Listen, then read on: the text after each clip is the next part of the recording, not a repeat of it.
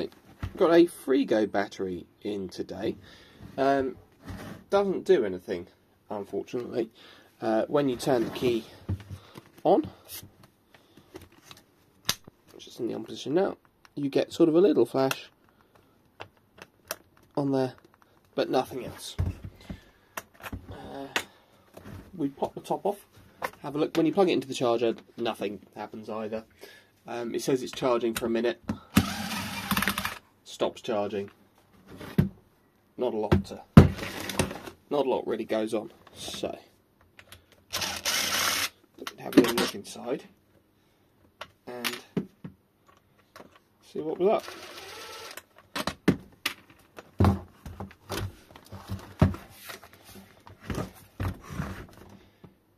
To get into these batteries, there are 4 screws along the top.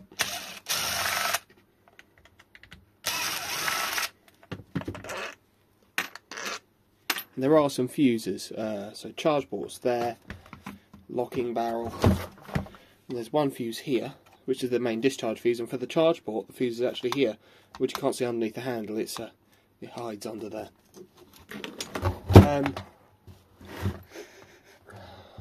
Smells alright.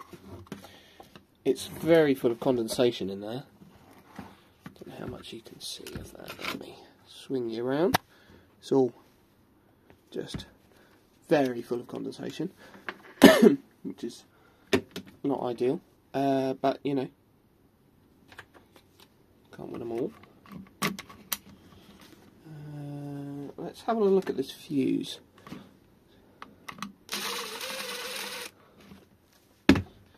So I could have done without opening it up, but ooh, it's not a good start, is it? Ugh, rusty. So to check continuity on a fuse, or if the fuse is good, you want to get your multimeter. You want to set it to the beep test mode, which continuity test. For that, my one, I've got to press select. Puts into that one with a little sonar looking symbol on it. And then when these happen, when the leads touch, it will beep. If it's continuous. If it's not, it won't beep. So there to there. Fuse is good, even though it looks not that great. So there's something else stopping this from working.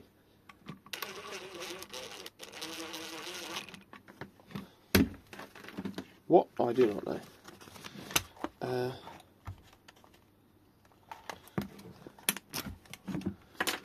Have a look, see. So there's our on-off switch. See if we get continuity on there, shall we? With the key in the on position, this should beep.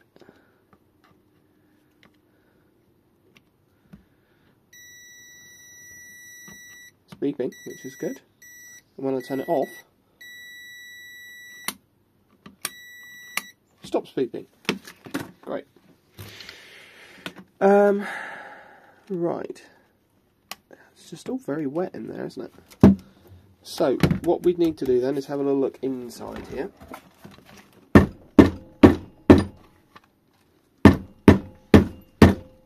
Oh, there's little droplets of water coming out. That's not great, is it?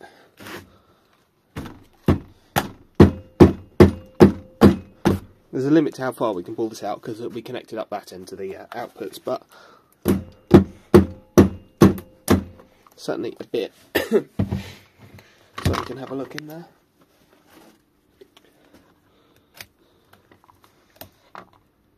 Oh, it's not very sharp, is it? No, it's not. Get that changed out, bear with me. Okay, right, that one's terrifyingly pointy. Should do the job nicely. Start just cutting into this a little bit. I don't know if we've got 18650s in here or if it's going to be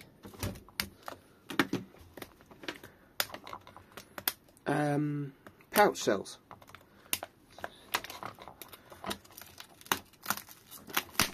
Looking at this BMS, I think it's going to be 18650s. But we delve a little bit deeper. I'm sure we'll find out in a second. What have we got? What have we got? What have we got?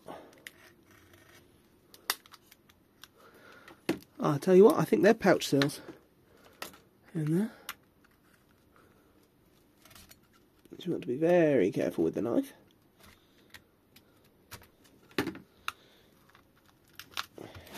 Yep, there's pouch seals. No 18650s in there. So, just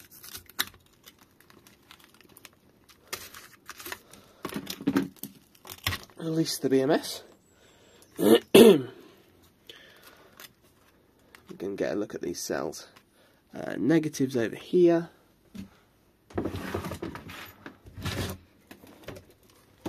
And we are the big ones.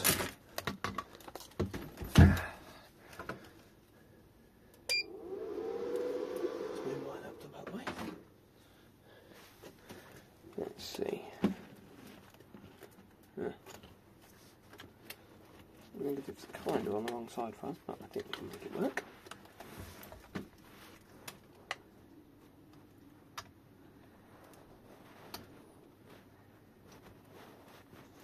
There it goes.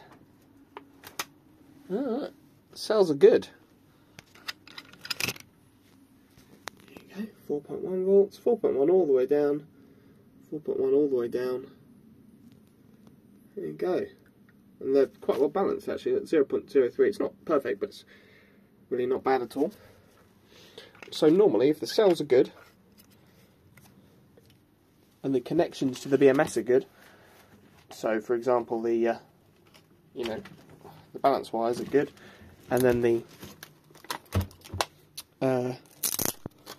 power at the BMS, so that the negative cable that runs to it and any others are good, then you put the issue down to the BMS, you replace it, and normally you're all good to go.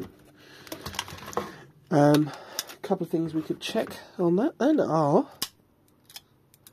has disconnecting and reconnecting the BMS magically made it come back to life? Possibly. Let's just check that.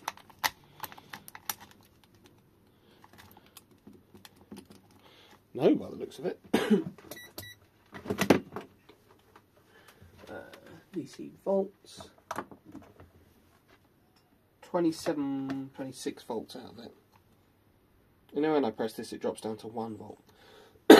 So something's unhappy. Our main positive should be the same as the 1 on the charge port.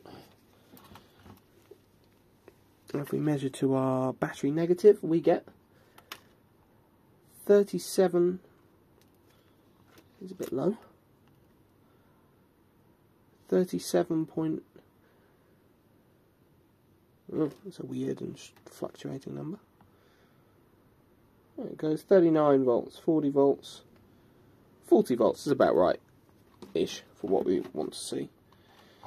And then if we measure to our power out, we get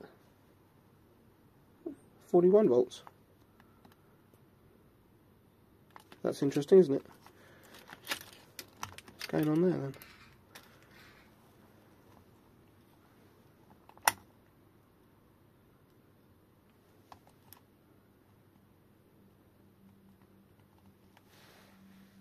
Huh. We might have a bit of a wiring fault here, because the voltage I should be seeing is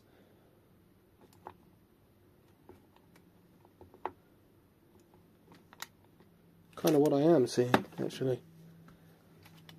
Weird. Seems strange.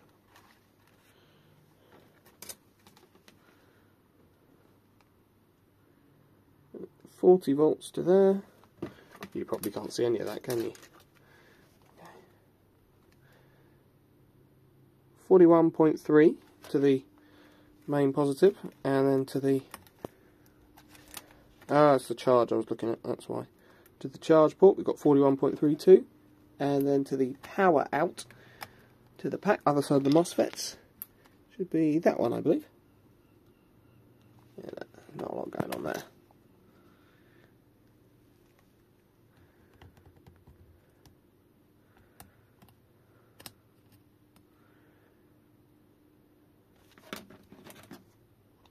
if that didn't fall out, wouldn't it?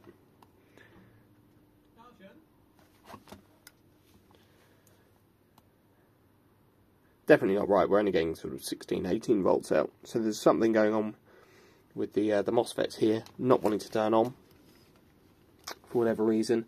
So it's going to be a new BMS job, test the battery, see what's going on.